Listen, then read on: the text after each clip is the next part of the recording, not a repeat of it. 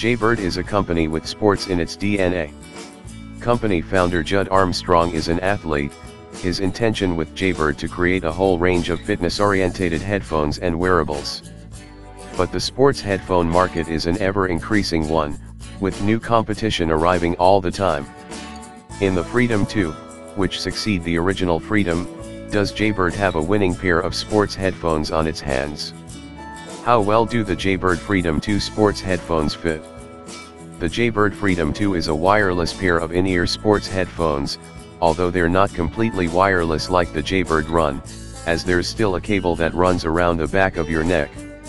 Integrated into the neckband is Jaybird's Speed Fit adjustment feature, which makes it quick and easy to change the length of the cable by putting on two small pieces of plastic.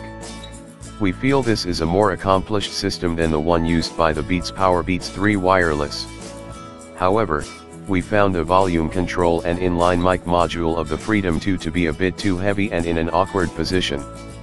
We had to tighten the cable quite a lot to get a comfortable and secure fit, which meant the volume control module had to sit behind our right ear. Changing the volume and accessing the play/pause button therefore became a bit tricky, and the weight of it occasionally dislodged the right earpiece. We changed the fins that came pre-attached to the Freedom 2 for a pair that provided a more snug fit, but we still had a few issues with it coming loose. We also felt the ear tips could be pushed too far into our ear canal too easily.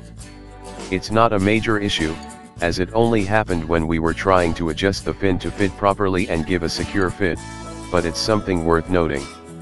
We prefer the over-ear hook design of the Beats Powerbeats 3 wireless as they're easier to put on and weigh less.